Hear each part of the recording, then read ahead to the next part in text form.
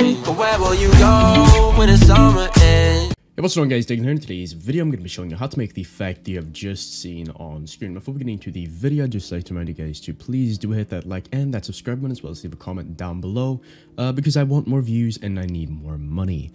So yeah, with that being said, let's get right into the video.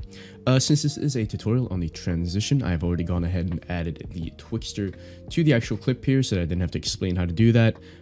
Basically, if you don't know how to do that, just watch literally any other of my tutorials, or just add Twixtor yourself and then render it out. So just go ahead and add, the velocity, and then just go ahead and render it out so that we can add more effects on top of it. And yeah, that is going to be right here. We have the kill right here, and I'm going to show you guys how to do the actual transition and just the sound effects and the impacts and all that stuff. So if you're going to listen back to this, I'm just going to go ahead and add some markers. Yeah, you can hear? Okay, great. Where will you go when the summer ends? Right there. Okay, so we have our kill, which is right here. I'm going to go ahead and mark that. We have the next beat right here, which is where we want the transition to start.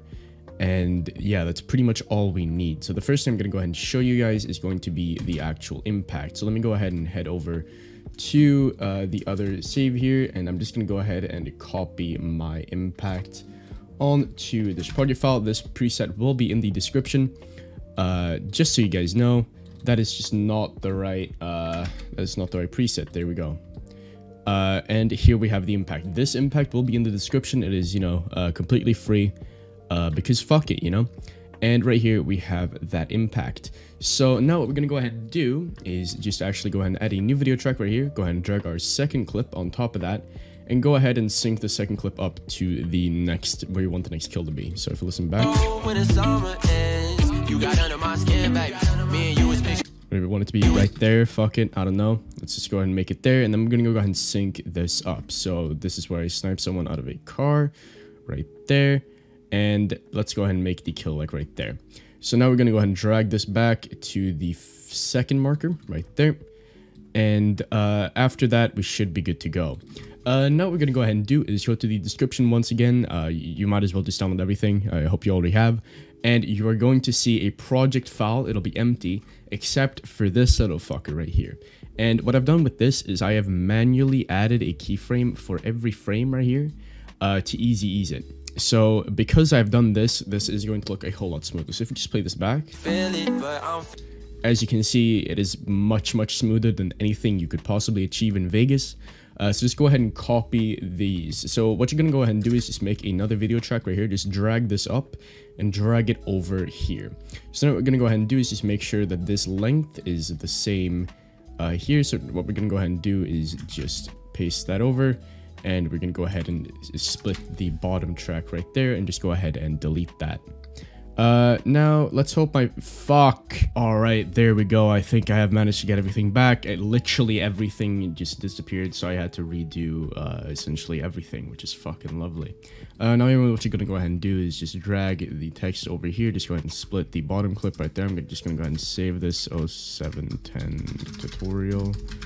Fuck it, like that. And essentially what we're going to go ahead and do is just copy the event attributes from this. We're just going to Control-C on here, then we'll go down here, right-click, paste event attributes, and now we're done, essentially. Now, the text you can leave unless you want to actually put text there for some reason.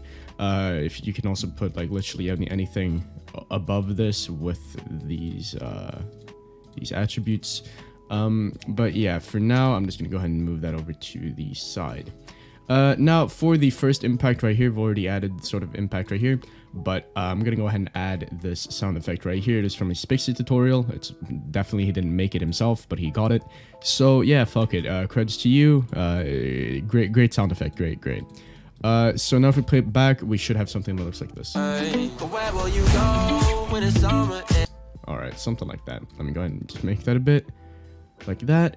And as you can see right here, we have this. Now what we're going to go ahead and do is just make we're going to go ahead and duplicate this video track right there. We're going to go ahead and split that right there. So now we just have something like this. And here is when I will really need my, my second monitor right here. So because I save literally everything that I need onto here so that I don't have to like constantly cut the video, which I mean, I guess it's definitely worse for you guys, but you know, for me, it's just much easier.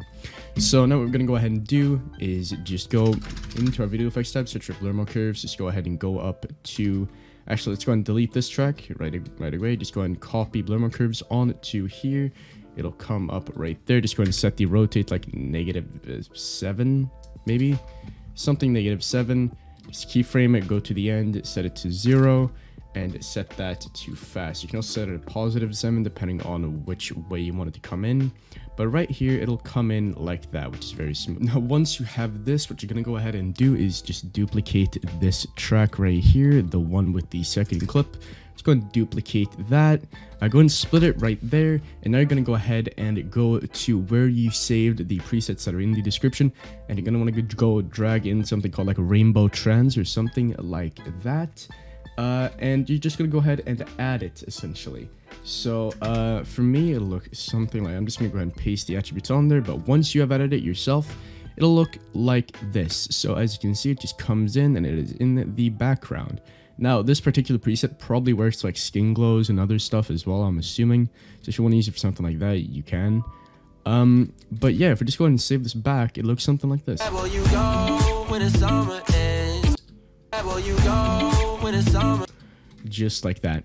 And now one final thing, I'm just gonna go ahead and render all of these out. I think I already have in my other thing, but we're gonna go ahead and render everything out. So let's say there's a transition here, you just go ahead and render it out where you can without like interrupting anything. And then you just render it out like sort of towards the end so that you can still just drag it in without having to mess anything else up. And you'll get something like that. I'm just gonna go ahead and remove the SFX, delete these two tracks. And as you can see, I rendered it out, which is just go ahead and mute or delete all these other tracks that aren't SFX tracks. Right there. And now what we're going to go ahead and do is just go to the actual, here. It'll be, well, let me go ahead and just see that we can actually just sync everything up correctly. It'll be right there. Right there. And now what we're going to go ahead and do, it'll be right there. So now what you're going to go ahead and do is just go to this marker, just go ahead and split it right there after you've removed the sound effect. And then go ahead and go down here and put the preset, like the impact preset up here again. And I'm going to go ahead and change a couple things. So it's kind of my second monitor again. But here we go. You're going to want to change the amplitude like 0.4, set the frequency to 6, set the phase to positive.